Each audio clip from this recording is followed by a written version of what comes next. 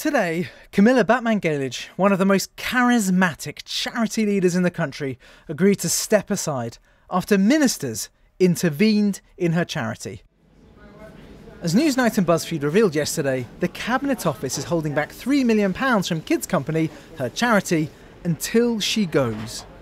Quite a sum for an organisation with £20 million of annual spending.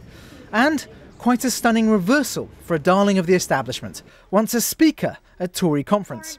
In fact, the Conservative leadership have been strikingly generous to her until now.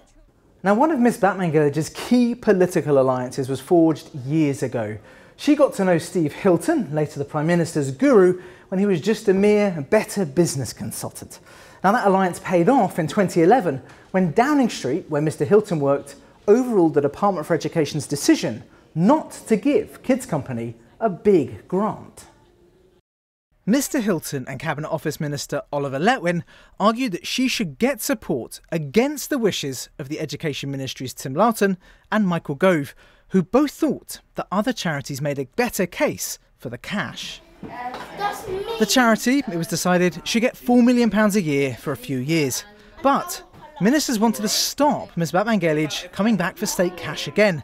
A civil servant was even seconded briefly to help her. A former Number 10 insider said it was always this hand-to-mouth thing. The money's running out. You felt blackmailed. She's a visionary leader with great insight, but not necessarily someone to run an organisation.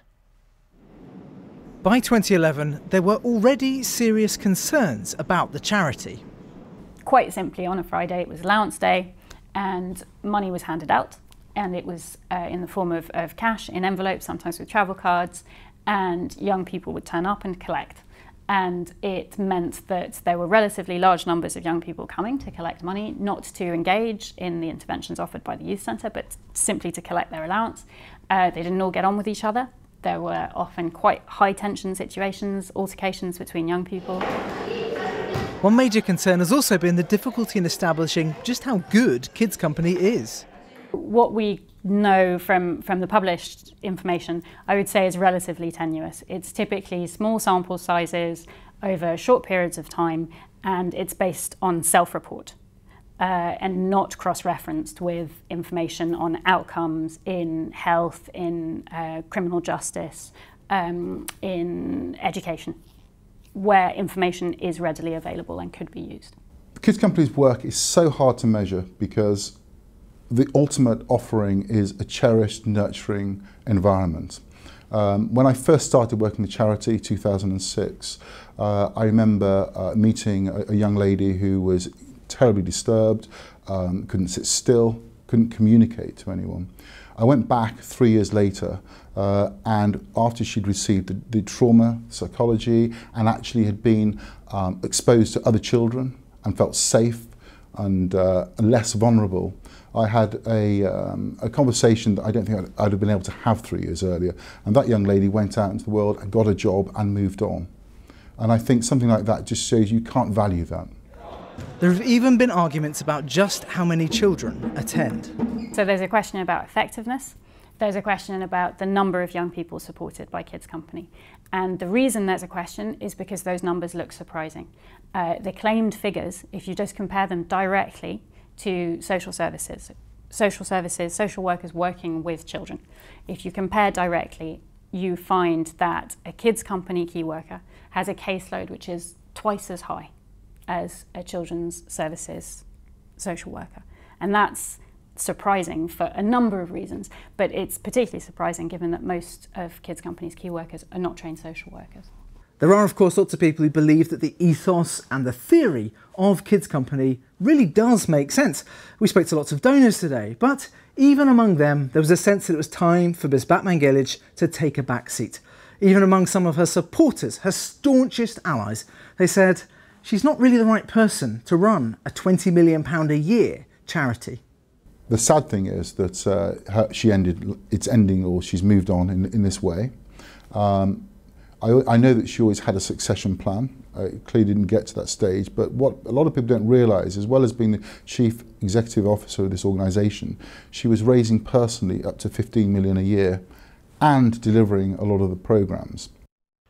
Camila Batmanghelidjh is Kids Company. No one doubts her intentions, nor that she's helped lots of young people and their families. But even with her connections, she pressed the limits of what politicians felt they could fund. Chris Cook there, and Camila Batmanghelidjh joins me now. Before we start, Camila, it is hard to stress enough, this is not about the extraordinary work you do for children, but it is about the way public money is spent and accounted for and seen to be spent. So help us work through some of the allegations that we've encountered tonight. And I want to start just by asking you to clarify your position. Have you stepped down as Chief Executive? No, I haven't yet.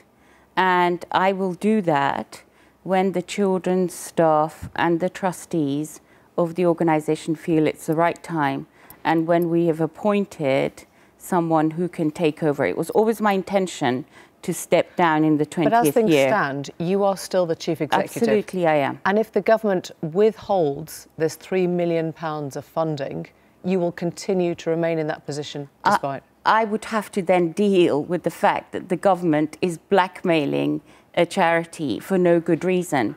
If we were engaged in any kind of malpractice, we had poor practice, why has government given us money repeatedly, most recently in April? Why suddenly this issue of me stepping down? What has changed from April till now? But it was understood that this morning you said you were going to step down, that was understood to be the position that you were going to take imminently. Are you saying you could still be in this job in a year's time? I will step down when it's the right time for the children, the staff and the organisation, and in discussion with our trustees. Because at the moment, there is no one to take up my role. So there's no succession plan? At the moment, there's no one. We have to advertise, and that was our plan. It was always the plan with the trustees. So that realistically, we would advertise so that someone could be appointed, and I would help them settle in, and I would do an orderly handover in the 20th year. That's 2016. You could be in the job for months yet. Well, I think that's realistic. And there's nothing wrong with me being in the job. I have run with my team an incredible organisation. There are 36,000 children, young people and vulnerable adults using it. There are there's 650 staff, 500 clinical trainees, 100 external supervisors, a university course.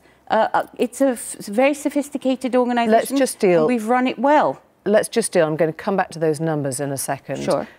The Department of Education has said their specific concern was a lack of accountability for money. This is a quote. However much she got, you could never tell what she spent it on, and she always came back for more. This sense that when people were looking to work out where the money had actually gone, they couldn't make sense of it.